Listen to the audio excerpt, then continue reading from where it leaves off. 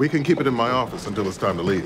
What do you have in the pastry box, sir? Brownies? No, you hold brownies from the side. He's holding it from the bottom. True. Maybe it's a cheesecake. There's no condensation on the box. It's room temperature. Look at the finger spread, tensing in the shoulders. He's supporting something dense.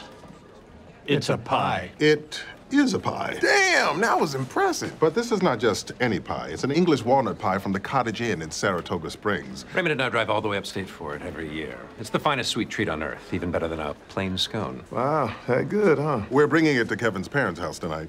I can't wait. What do you all have planned for Turkey Day? Well, I've got a great Thanksgiving planned.